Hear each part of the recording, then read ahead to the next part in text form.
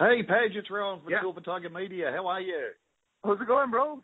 Oh, excellent, mate. It's great to speak with you. Yep. Thank you very much for your time. Oh, no worries at all. It's all good. I've wanted to speak with you for such a long time. I'm going to try not to do the whole fanboy thing. No, Mate, no firstly, worries, man. I'm pretty down to it. fantastic. Congratulations on your enormous success. Over 5 million albums sold worldwide. Jeff killed John must seem so long ago. Oh, yeah. I was just about to say who? Yeah, very long time ago.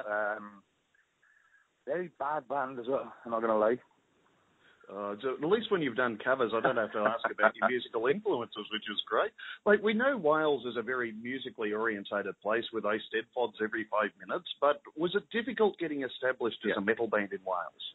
You know what, dude? It was very difficult. Back when, I don't know what year it was, maybe 98, early 2000, maybe 2002, even as far as 2004, I'm not quite sure, but every band was getting signed up around us, and we were trying so fucking hard, and like everybody else was getting signed, and we were just like, what the fuck are we doing so wrong? You know, why are we missing the boat? What's going on? We almost quit about 3 or 4 times. We almost gave up, but we kept going, and I think, you know, thank God we did, because I think we're pretty much the last ones going now, apart from, like, I don't know, I mean, Skindred is still going, but they came after us, right? Yeah, exactly, yeah. It's fantastic that you are still going. It's you know, and what a ride it's been, man, so it's been pretty awesome. Absolutely. After you released Poison, you toured with Rob Zombie. How important was that tour to your success, do you think? I think it was just another tour. Unfortunately, you know, shit went down and we got asked to leave. But, you know, it was great. The shows that we did were really good. The guys are cool to us to an extent. Yeah. But, yeah, you know, shit happens. And very fortunately for us, we ended up jumping on the Guns N' Roses tour, which was, you know, phenomenal. I mean, playing to like fucking 10 times the amount of people that we would on the Rob Zombie tour. But, as important, yeah, it was pretty important for America, I guess, but I don't think it really harmed us getting asked to leave. So no, in no way. And look, it's a huge congratulations on your current work, Venom. It's magnificent and demonstrative of the fact that you guys are still. Oh, pleasure indeed. Really demonstrative of the fact that you guys are still working so really hard on your music. Oh, absolutely. We really knew we had to pull something out of the bag on this one, and you know, as difficult it was with the departure of Jay, we the three of us dug in, and we really made the most out of every single thing that we could possibly, you know, the creativity inside of us, and just blend it as a band and just work the best songs that we could, and you know, we're all super stoked with the album. We're all super proud, super chuffed with it, and we can't wait until next Friday until it's released. Yes. When least on the world. Oh, I'm so lucky to have had a preview. I can't wait to get the review out later on today. It's a great deal of the work was done in preparation in your own studio. Is that right? Yeah, we demoed every song in. And a hell of a lot more at my place all summer. But I think that was a really good, smart move. We saved a bunch of cash, but pretty much engineered most of the demos. You know, over the last few years, I've been spending a lot of money building a studio and just working out how to work Pro Tools, you know, on my own. And it was, I mean, the studio was there, so it was such a good move. You know, the boys came around and we just chilled like friends, like brothers, which is, I think, what's been missing on the later years of Bullet's career, where we went into these larger studios, people telling you what to do, you're out your comfort zone, but then it was just three of us, and we could all work together as a band, no outside influence. And what we created is pretty much Venom. Magnificently put. I mean, that time together was obviously so important. It comes through in your music. The whole album seems to celebrate you all as individual contributors. It's, in my first thoughts, are progressive, furious, and unrelenting. Does that sum you guys up fairly well? Yeah, absolutely, man. I mean, you know, we all know Matt's a great, you know, awesome songwriter. He's put together, you know, pretty much most of the albums on so far. for me and Moose to come in, and us to get together as three brothers and work together as musicians, and all for the greater benefit of our career is phenomenal, and I think it really does show. And again, we can't say enough how proud we are of this album. We think it's our best release to date. Well, and when it's released. Indeed, I would have to agree. It's been a progressive journey all the way along, but this is just something sensational. Is there a central theme to the album, Michael? No theme as such. We just wanted to make a really dark, aggressive, heavy metal record, and right from the moment we had to start writing, we knew we had to do that. How we went about it was a different thing, but I think as soon as the two key tracks came along, we kind of knew what road we needed to go down, and I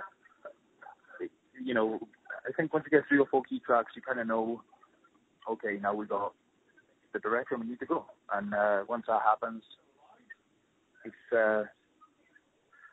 it's like a spark of magic. And then, I'm sorry, do you mind if I speak to in the bathroom? It's really loud on the bus. I can't. No, that's fine, right? No problem. All right, but once we had that spark of magic and that direction, everything just kind of fell into place. And recording this time around in the big studio was a piece of piss, man. Everybody knew what they were doing.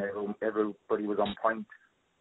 Absolutely. And it wasn't even like as if we were working. We recorded in London. Matt lived around the corner. Me and Moose. I mean, I got no kids, no family, so it was easy for me. If Moose wanted to go home, he's 2 hours away on the train. So it was totally not. Everybody was comfortable. Everyone was happy. Everyone was just loving it and living it up. And it was the easiest record we've ever made. But then again, it's the best one we've ever made, I think. I think we all agree. Wow, that really is obviously a formula for success. My personal favourite album, Army of Noise, highlights your tremendous skill beautifully, but it's like you've been let off the chain to a certain degree.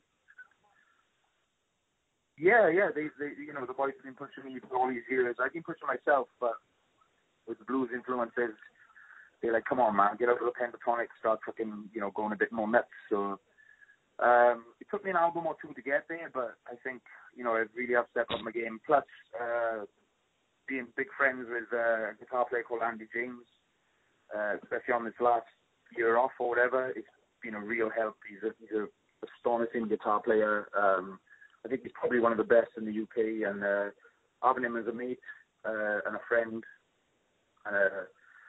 technically another bandmate, but we won't go too much into that. Yeah, yep. He's such a cool guy, he's fucking awesome, and watching people like that is so inspiring, and it's, I mean, that's what we do. We're musicians. We get inspired by other players, and it's a phenomenon.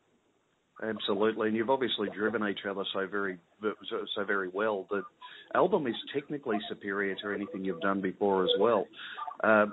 With tracks like You Want to Blame and Broken, it's obviously going to be the metal Broke Up With My Significant Other album of all time. I'm sure that wasn't the intent. I'm sorry, what was the question again? That's all right, mate. There wasn't really a question. More an observation. I'm sorry, everyone's fucking partying and I'm trying to do an interview. That's all right, no worries. You've managed to advance your sound without losing your identity. That's such a rare skill. Was that part of the intent setting out? Without blowing our own trumpets, the heaviness of the melody. I think that's one. That's a key sort of signature sound of Bullet, and we've always had that. For some reason, we've been able to blend both together all our career. And obviously, it's not going to go away. What we did on the last album really stripped off the fat and trimmed everything down, and kind of didn't follow the formula as such. Yeah. But now on this one, we realised we had to bring it back, and although it's kind of stripped down, it's more focused and it's more intense, and we just wanted to really make everything, every part, every riff, every lick, every vocal, every drum fucking fill, everything. We just really worked on everything and really, sort of put everything under the microscope, and it worked out so well, man. I mean, if I could suggest this way of doing it to any band, then do it. Indeed, and obviously you had a lot of the work done for Carl Brown and Colin Richardson, but was it good working with them anyway? It was great working with them, man. He was very complimentary of the work we had already done, back in my garage, and they were even referencing sort of sounds like, what preamp do you use or plug-in do you use? It's like, well, I can't fucking remember. I was there drinking beer, you know what I mean? Yeah, but, yep. No, they were very complimentary, and to have guys say that, back to us, these are the best demos we've ever used, and vice versa, I look up to these guys with everything, they are the pinnacle of modern, metal, state-of-the-art recording, and to have them referencing my demos is like fucking mental, but to work with them, it was like,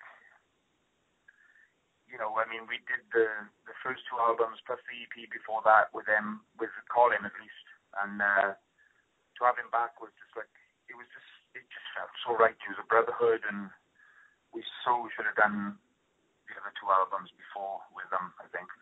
Oh, beautifully put. Now, and nothing against Tom Gilmore. Now, you must be getting ready for your performance at First Niagara Pavilion. Have I got that right? Where is that? I thought it was today, but I could have my facts wrong. Are we in Pittsburgh? Yes. Oh, yeah, we came off stage, man. I'm all showed up, and I'm hitting the Pinot, so it's all good. Oh, no wonder everyone's partying. Yeah, of course, yeah. No, it was a great show. The lawn was full. It was super pits, and everyone was singing along, and the sun was in our eyes, and, shit went wrong, and it was great. Rock and roll show. Oh, fantastic. And any plans for an Australian tour? There are indeed, but there's talks about it, and it will happen, but it's not going to be this year, so we will be down, and I promise that, but I can't really say, I don't really know when. Oh, magnificent news. That'll be great. Mate, can I ask you to do a shout-out for me for Silver Tiger Media? I was going to say good luck with the album, but you just don't need luck. It's a sensation. Thank you, sir. We're fucking stoked, man. We can't wait. Absolutely, and we thank you very much for that work. It's tremendous. It's going to be enormous all over the world. Thank you for your time today, and I hope to be chatting again with you very soon about a visit down under. Absolutely. No worries, bro. Thanks very much. Terrific. Travel safe, Paget, and thanks very much for your time. Cheers, man. Cheerio. Goodbye.